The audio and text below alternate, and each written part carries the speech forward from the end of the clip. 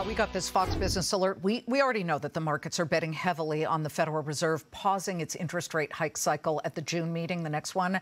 But I don't know, can we punch up the very latest Fed funds predictions for 1st July? Okay, futures market now sees about a 40% chance for a quarter point cut in July. But when you flip it to September and that meeting, 28% of the nearly 80% who think we will see a second cut after July are betting it will be a 50 basis point cut, so 0.5%, much bigger. But Minneapolis Federal Reserve Bank President Neel Kashkari dumping cold Gatorade on that idea today. Kashkari, a voting member, we remind you, said inflation is too high and, quote, I am now on the more hawkish end of the Fed policy spectrum. But what are the biggest voices on the street girding for? Joining us now, Charles Schwab Chief Investment Strategist Liz Ann Sonders. I don't know, Liz Ann, what do you think? Is this growing bet on a rate cut another fever dream by futures traders? Well, I would say to those betting that way, be careful what you wish for, because I think the conditions that would support not just a pause, but a pivot in fairly short order to rate cuts would be pretty horrific conditions. This idea that all else equal, meaning not much change in inflation, which is nowhere near the Fed's target, no major disruptions, at least yet, in the labor market or more broadly in the economy. I just don't see the conditions under which the Fed would pivot to cuts. If it happens, it's probably because of something much more serious erupting within the economy, most specifically within the labor market, or the banking system problems turn into something a bit more systemic. Absent that, I think pause is the MO for the Fed for the foreseeable future. So you would have to see somewhat of a black swan or at least a duckling of sorts before you'd even expect to see a 25 basis point cut. Well, this idea that they would start cutting without inflation anywhere near their target, but absent any turmoil in their other official mandate, which is the labor market, maybe unofficial, which is potential systemic problems in the banking system. I think there's disconnects in that narrative. In the meantime, what they're showing is that they think of the rate tool as the inflation tackling tool. And I think a pause. I think the May meeting was probably the final hike, at least for now. And then their macroprudential tools, inclusive of things like the Bank Term Funding Facility that they put in place in the immediate aftermath of SVB. Sure.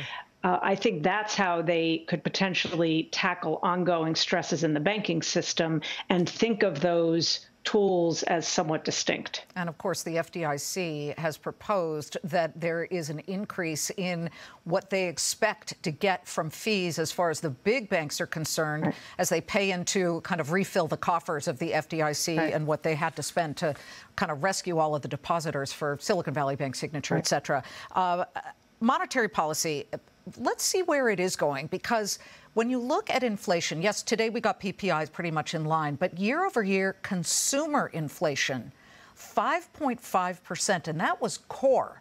It feels like it's still sticky. In that scenario, are there areas in the market that look decent to you? Well, I wouldn't say areas maybe in the way people traditionally think of areas, mm-hmm, which tends to be more at the sector level. I think factor orientation makes more sense right now than monolithic sector calls. And tied into the macro environment in particular, what's sort of dear or missing in the macro environment is the way to think about which factors, another word for characteristics, make sense. So most aggressive tightening cycle in 40 years. That's starting, obviously, to put strains on companies that don't have the cash flow to either fund their operations or even pay interest on debt. So you want to look for ample interest coverage. Obviously, stronger balance sheets of companies that have more cash, less debt. We're in a fairly weak forward earnings revision environment. Look for positive earnings revisions, positive earnings surprise, lower volatility. So there's sort of a quality wrapper around factors. And I think that's a better way to approach this kind of market, especially with correlations coming down, than just trying to make a blanket, overweight, underweight sector call or two, which is going to, in some cases, load you up with some great stocks and some not so great stocks. So focus more on factors and sectors. And before we go, after the pause, which is widely expected for the next meeting, which is in June, how do you think the markets react? You know, I don't know. I think it depends on what else is going on. Because everybody says they're going to rip higher. Well, first of all, I really take issue with what I hear often, which is usually has the word typical in it. You know, the market typically does. Right. And I just put a column in the Financial Times that got posted online today about just this issue.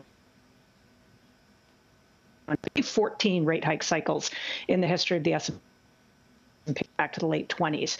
And the range of outcomes around that final rate hike, in fact, if you look a year out from the final rate hike, you're talking about a range of down more than 30% to up more than 30%. Kind of so wide. Shame on anyone that says typical or average, because it's a small sample size with a gigantic range. And there's so many other factors that come into play.